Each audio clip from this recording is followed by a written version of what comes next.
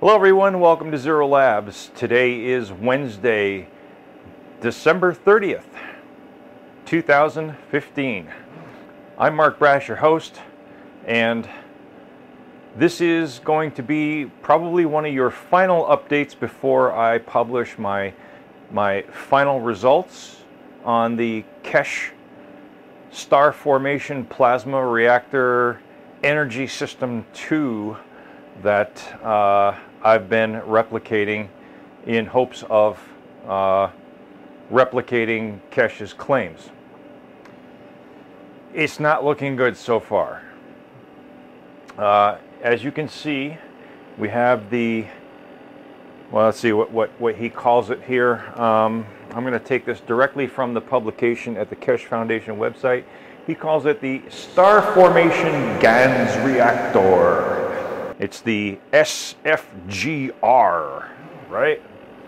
So the Star Formation GANS Reactor is acting as a plasmatic energy field that is supposed to get picked up by the Magrav Energy Bead system, or the MGBS. Now, keep in mind that Kesh is a moving target. Okay, the target shifts all over the place so that you can never ever quite keep up with what's going on. I get emails that say, and messages that say, well, why don't you work on this? This is what he's doing now. Or why don't you work on this? This is what he says now. Oh, it's a torus now. Oh, you need to put your GANs inside of a quartz crystal now. Are you f***ing kidding me? Keep in mind that all the claims that Kesh makes for all of the technology that he is publishing is based on what came before it. Everything that comes before what he's talking about now has to work. Has to work. The best that any of us can hope to do, because Kesh is such a moving target, the best that any of us can hope to do is take a snapshot of what he's talking about at the time, what he claims is working at the time,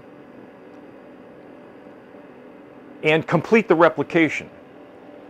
This entire setup, which has taken me months to build in my spare time, is based on the 68th Knowledge Seekers Workshop, published July 2nd, 2015. It is the ES1, the Magrav Energy Beads, and the Star Formation GANS Reactor combined together, which was demonstrated by Mr. Kesh and by Alex, the Nigerian. And quite frankly, I still think that that's a little inside joke that Kesh is playing on us, bringing a Nigerian in who are world famous for scams, right? Bringing a Nigerian in to show us his knowledge of the system, instructing people to put GANs in their gas tanks. How many of you put GANs in your gas tanks and then later had to pay for expensive repairs to your fuel injection systems because you blindly followed this idiot from Nigeria who said, oh yeah, I put GANs in my gas tank. Oh man, I'm so sorry for you.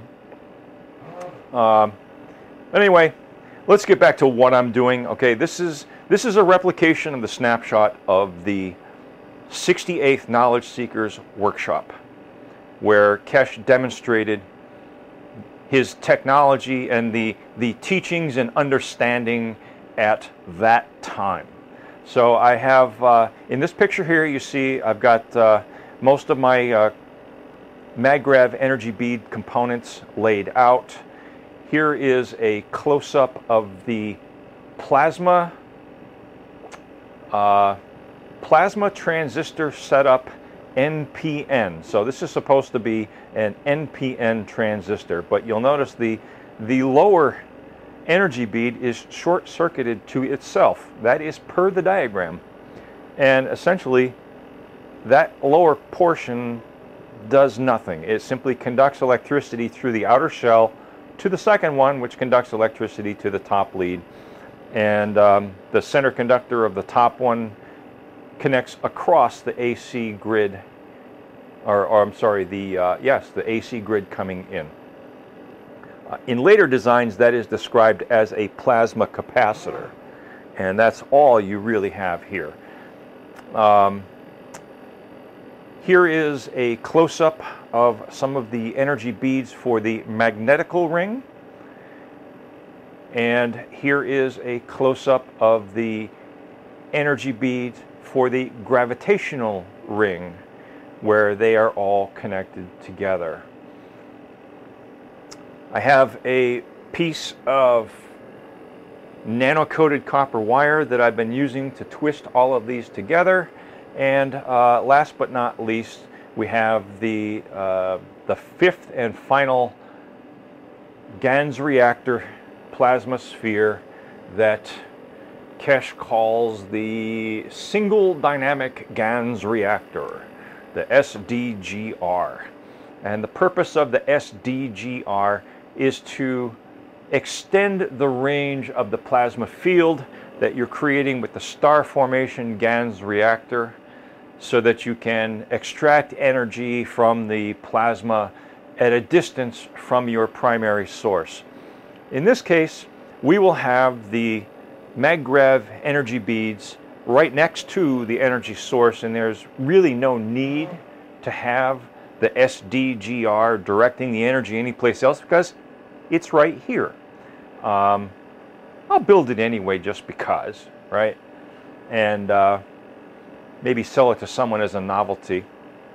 But yeah, that's where we're at, and I'm going to continue to complete the Magrav Energy Bead necklace and put it together, and the testing will begin today. Happy New Year! Thanks all for watching. As always, please rate, share, comment, and subscribe to my videos. And peace, everyone. Okay, boys and girls, this is it. I would like you to mark this day on your calendar as the day that you saw Kesh Plasma GaNs providing free energy.